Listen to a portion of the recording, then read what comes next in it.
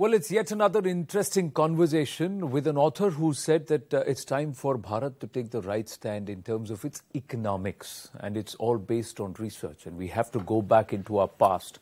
And he asked a very simple question. Why is it for more than a millennia, this was the region and this was the land that everybody looked to as they envied the economic prosperity of this land, the land with golden wealth, Sone ki Chidiya. This concept, does this emerge out of a practice put in place by a man who all of us knows for different reasons, and that's Kautilya. And this is the book Kautilyanomics, and the author Sriram Balasubramanian is with me right here. So Sriram, namaste and thank you very much. So let's start with the fact that first is that for someone like Vivek Debroyji to write the foreword means that there is a lot of meat in the book and it derives merit. But Kautilyanomics, where did this evolve? Thanks, Anand, for providing me this opportunity. Glad that you like the book. And of course, thanks to Vivek ji as well for the beautiful foreword. As you mentioned, the fact that 1,000 years of prosperity, and which we are all aware of, the intriguing thought was when I was working on Angus Maddison, a world-renowned economic historian's data set, which illustrates the GDP data during this period. So my intuitive understanding was there had to be some sort of an economic framework based on which this prosperity happened, something prior to Common Era. That's when I chanced upon the Arthashastra. And I realized that very little was written about the Artha and the Arthashastra. Arthashastra. No, we call economics in Hindi as Arthashastra. Right. That's the term for, but we don't understand the Artha behind or meaning behind Arthashastra. But why economic history? Yeah, because the fact that there was such a prosperous time had to be triggered by some sort of an economic framework. It doesn't happen by accident, was my intuitive understanding. And then when I chanced upon the text, I realized that much of the discussion has been on the sort of political side, the Chanakya Niti side, or the discussion has been on things like self-help books or fiction books. But where is the Artha and the Arthashastra? Again, that question kept coming back to me. And that's when I sort of probed and through a very long process proposed a sort of an economic framework for Kautilya's ideas. That was challenging because you had to first understand the dense text, the Sanskritam text, and then understand the economics/finance of the text, and then contextualize it for today's times. So it's a sort of a three-stage process. So you had to first learn Sanskritam. That's right. Then understand the meaning of what's written in Sanskritam. Right. Then contextualize it to modern day economics and the way things are working now. And then try and draw parallels. There is a reason why this book, ladies and gentlemen, right now is the bestseller as far as economic history is concerned. It's gone into a reprint already. That's right. So congratulations on that. Thank you. Someone has got his economics right, if I may say that. But good luck to you on that. But there is a lot of information, I must say. And this means that there has to be a lot of research that was done. So how many years of research has gone into this book? Well, about 4 to 5 years, to be honest, because the first part of what you said is right. You had to learn Sanskritam. I already had some knowledge of Sanskritam. But more important is I'm not a scholar. So you had to deal with Sanskritam scholars and engage with them, try to understand the way the text is structured, use techniques which we are not probably privy to, which scholars are, and then use their knowledge to sort of, blend it with say, what I bring to the table, for example, with economics and finance, and then create a framework. And that framework should be illustrated to the current audience. So it's a coalition of all these things. So it took about 4 to 5 years to sort of get this, all these 3 pillars right. And eventually I'm happy that the output has shaped up well. But there's a lot of work behind it, you're right. So. No, and that work shows. It's quite dense, ladies and gentlemen, but it's also easy to understand because you've also put in a lot of tables, graphs, in terms of comparison of notes. But let me ask you, you're not the first person to write on Chanakya. You're not the first person to explore Kautilya, his thoughts, and even on the economic part of it. So how are you different from the others? Yeah, that's a fair question. I mean, I didn't write it to be different. I wrote it because of the curiosity I had, which I just mentioned. And I found, surprisingly, that no one had dealt with it. So it sort of, fell into the, the jigsaw, as you call it. But I think the difference here is, you exactly mentioned, there are three types of audiences that this book tries to cater to. One is the Indic / mythological audience, who are very keen on our culture and on our ancient past. Another is sort of the economic / finance audience, who are also keen on something ancient. Another is the common reader, right? So the book had to cater to each of them and ensure that, it's not diluted for either of them. Which means each of these experts shouldn't feel that, it's short in their sort of area of expertise. So that was a very thin line which I had to sort of navigate. And that's why, it required a lot of rigor, and it's sometimes dense. Yeah, it is. And I had to go back and read a few passages to understand and to try and actually make sense. But like you said, it's all about Bharat, but different ways of people who want to look and understand Bharat. So you have those who are into Sabhyata and Samskriti of Bharat. There are those who want to understand the cultural ethos and, of course, the civilizational richness, and somewhere the economics comes in. And those who are just trying to say, hey, what is this guy saying? And is there something for me to learn with respects to principles of economics? Please. Yeah, and just one point there is that, there is also, I have to thank my publisher for this, because, though I have written for many publications before, there are quite a few publishers who wanted it sort of diluted a bit. But I was insistent that, that the Bharatiya audience are more than capable of handling complex content. In fact, my feeling was that, people embrace complex content nowadays. So the more, the feedback that I received on the book is amazing. There are people who have read it twice. Yeah. There are people who have reviewed it twice, and they're learning more about it. So I think the notion that, readers, somehow do not like complex content, I think in today's age is a misnomer. I think as long as the content there is rigor, there's analytical rigor, and there's a curiosity among people, there is always an audience. Yeah. More importantly, if the facts lead to a deduction, and you're driving the audience, and you're at the outset, you say that you are not saying that this is right. You are just presenting the facts to say, is this possible, and can we deduce that this is the way forward? So let me ask you, this is a phenomenal idiom or a phrase that you've caught, which is the sara of this book. That is dharmic capitalism. And I fell in love with this whole concept itself, because you are saying that, and correct me if I'm wrong, because that's my understanding, that welfare is intrinsic to the creation of wealth.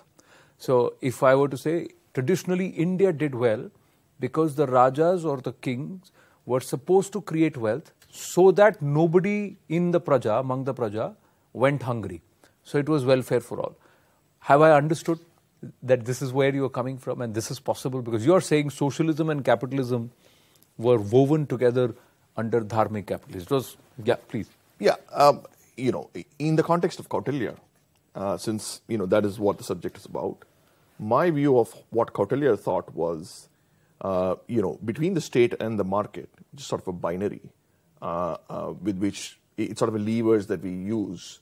The state, for example, if there's any movement by the state in terms of infrastructure spending, taxation, these are some levers that you use when the economy is evolving. The same thing with the market, right? So Kautilya felt that dharma could play a role of self-correcting both of them. And the fact that, for example, if there's corruption in the state, then the role of dharma could be an enabler to reduce the amount of corruption. The same thing with the market. So that way it sort of liberates both the state and the market, and sort of the burden in that sense goes on dharma, on dharmic values. But it also helps to sort of have a more sustainable foundation to economic prosperity. So I, for example, define Kautilya's classification on ethics, responsibilities, and a sort of a global approach. Because he was open to international trade. As we are all aware, international trade was probably pretty prominent during Kautilya's time. And so he had a very broad worldview for someone thousands of years ago. So in that sense, my interpretation is that the idea of dharmic capitalism, not that, it needs to be defined through the prism of capitalism, but given that some of the contours in today's times are around that verbiage, the idea basically presents dharma at the center of it. And that is sort of the foundation of Kautilya's sort of worldview. So dharma means you need to have a certain value system that drives your economic policies, or that there will be a certain, you define dharma as duties, value system, or a code which will define the economic principles on which the country will run. Yeah, so that's again a challenge, right? We define dharma in thousands of ways. Yes. I mean, we have these, discussions at home, whether it's spiritual or otherwise, right? For the practical purposes of this book, if you had noticed, I sort of define it into 3 buckets. One is on the role of ethics, in terms of institutions, transparency, in terms of credible institutions, and the role of ethics in all of this. And then the other bucket is on responsibilities, societal responsibilities, environmental responsibilities, the idea of sustainability and things like that. And then the third is the what we call as the lokakshema, I mean, the broader world, happiness, and the role of, say, harmony and Vasudhaiva Kudumbakam as a concept. Correct. And how does that sort of have an internationalist approach? So these are 3 sort of buckets which, I segment dharma into, and that's my interpretation of Kautilya. Having said that, I mean, like you mentioned, the main purpose of the book is to get this thing to be debated, right? Can you imagine that we talk so much about Kautilya, but very little about what his, economic philosophy could be? So we could have a situation after, say, reading this multiple times and looking at the translations again, that we could define dharma in other ways. Yeah. And then have probably a different approach or different analytical view of what Kautilya is thinking. So in that sense, it is still, kindles my curiosity, I would say. True, you do. And it's interesting. I'll be honest with you, I've not got up to page 237, but I stumbled upon this, ladies and gentlemen. I'm halfway through the book, and I'm going to complete it soon. That's a promise, Sriram. But here you've put out a table. Now, this table encapsulates the key insights. Now, this itself shows how much work has gone through it. But when you say the philosophy of dharmic capitalism and you define it, you say dharmic capitalism through a rule-based yet non-intrusive state, wealth creation and sustainable growth and welfare. Somewhere on the lines of what Prime Minister Modi says, minimum government, maximum governance, if you were to loosely put it there. But then you also turn around and say ease of trade, internal trade between states or kingdoms. So now, which is no longer riyasats or kingdoms, but it's states. And export diversification along with tariff management. You talked about sustainability. So you say that a holistic approach towards sustainable development which encompasses societal, environmental and familial responsibilities. So now you're saying that it's going to be a comprehensive umbrella where every action, you will also think about the repercussions at various levels. So that's where the dharma comes in, the dharma aspect comes in. That's right. I mean, in my view, what we had done thus far on Kautilya is that you had looked, many scholars have looked at the text, at their own sort of, added their own perspectives.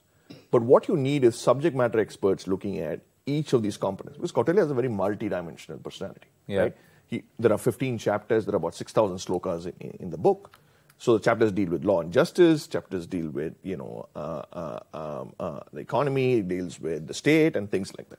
And there are a lot of these concepts which sort of intertwine everywhere else. So the attempt really here is to sort of take that, look at all these angles and then illustrate through some of the pointers that you mentioned and then provide the thinking behind Kautilya. What we are, I think, missing thus far is the conceptual underpinning, the thought process of Kautilya, which I attempt to extract. And that's where, the idea of sustainability, because he talks a lot about societal responsibility, protecting the environment. He talks about the need to protect, say, forest and in those days, and the need for, a state which is, because often the criticism with Kautilya is that, it's sort of a socialistic state, which I sort of push back in the book. Because my view is that it's a very organized state. An organized state, but it doesn't really micromanage your activities. For example, there might be X, Y, Z rules and regulations in the Arthashastra, but it doesn't tell you how much quantity of, say, trade that you need to do between X and Z or A and B at any point of time, in my view. So it's an organized state. And another point is, everything in the Arthashastra doesn't necessarily mean to be implemented. It's sort of a template. And in that sense, I think Kautilya has sort of made it context agnostic. You won't find, for example, mentions of the Mauryan kingdom or what components of the Mauryan kingdom any kingdom needs to do, right? So he sort of became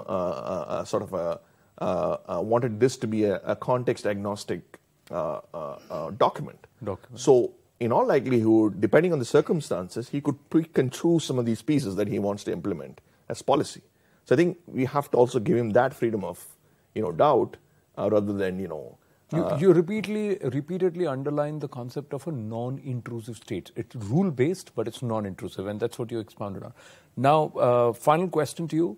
How do we take this forward into the Amrit Kal? What can Bharat do to learn from Kautilya? And can we actually, in this current geopolitical situation, move to a platform of dharmic capitalism, a thought process? Because economics is driving the world to war. It's driving prime ministers to resign in 45 days. It's pushing a lot of things. The underlying aspect is all economics at all levels, if you were to see. So for Bharat, which is looking at its Amrit Kal of growth, how can we get onto dharmic capitalism? Can we actually do it? Yeah, that's a fair question, right? I think the idea of the book is to sort of put Kautilya's ideas on the table and then see what is applicable. I think we are sensible enough to understand that obviously there are established systems today which are far more refined in terms of data and content, and we moved ahead a lot.